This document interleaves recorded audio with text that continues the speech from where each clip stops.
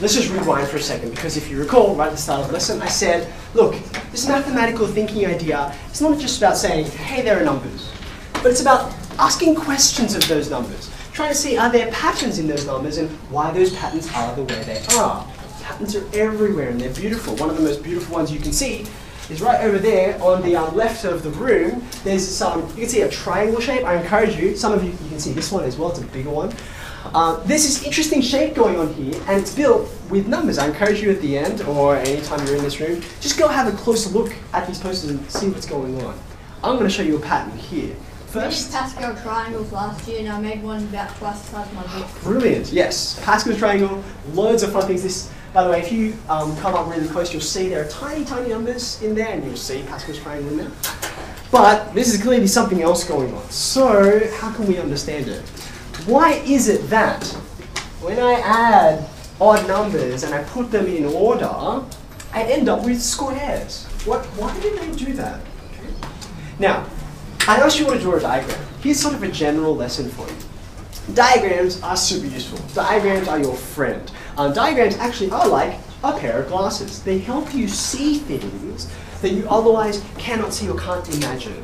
Okay? So, we're going to use this diagram here, this bunch of squares that we've drawn, and I'm going to show you with the help of my friend the counting stones over here, why it is that this takes place. Okay? Now, here's the trick though. Instead of arranging them, you remember we did it in pairs of rows like this, okay? It's kind of a bit of a pain having an odd number and having an odd one out. But actually, that odd one out is really, really useful. I don't think, oh, I'm the odd one out, that's a bit of a pain. But the odd one out is powerful. Watch. When you got an even set of numbers, I'll just quickly draw this. They exactly match up. There's 6, and you can see they match up, right? If I put another one on, you get this kind of situation. But what if I don't want 2 rows? What if I want something else? What if maybe I want something like 2 arms? You remember that odd one out that we said, oh, that looks a bit funny there? The odd one out is what makes the 2 arms of this kind of like sort of junction here, this L, it makes it work. The odd one out is needed, otherwise you don't get the shape. I wonder if anyone's cogs are turning up here and are seeing what we can do with this thing. Watch. You remember how we were writing numbers here?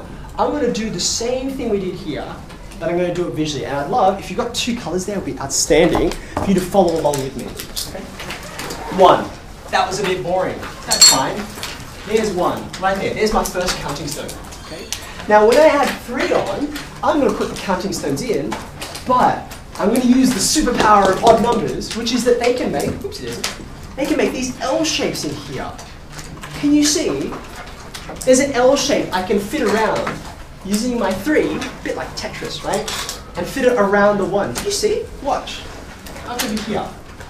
1, 2, 3. Do you see it? Look, that's how that 3, it kind of filled in this square. In fact, this square up here is exactly what we drew over here, right?